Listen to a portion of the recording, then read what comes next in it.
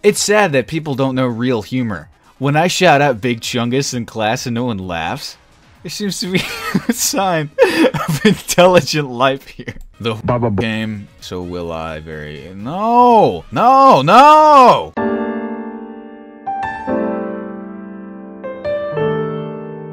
Big Chungus is dying. Oh. Baba Booey.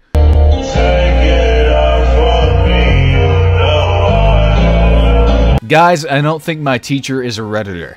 She has been paying me respect by putting F's on my papers. My parents are that I get more respect than my elder sister. Guess haters gonna... You're a real comedian. How old? It makes me a bit uncomfortable. Don't worry, she's like 30 and You can't call yourself a baby boomer if you've never detonated an infant. Oh, you're a real comedian. I've been microwaving my underwear to warm them up for nearly 3 years, and now I think I have testicular cancer. Title basically says it all. I have bumps all over my balls, and I'm afraid it's cancer because I microwave my underwear.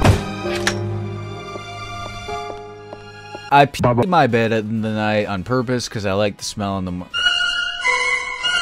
Average TikTok user, ugliest Redditor.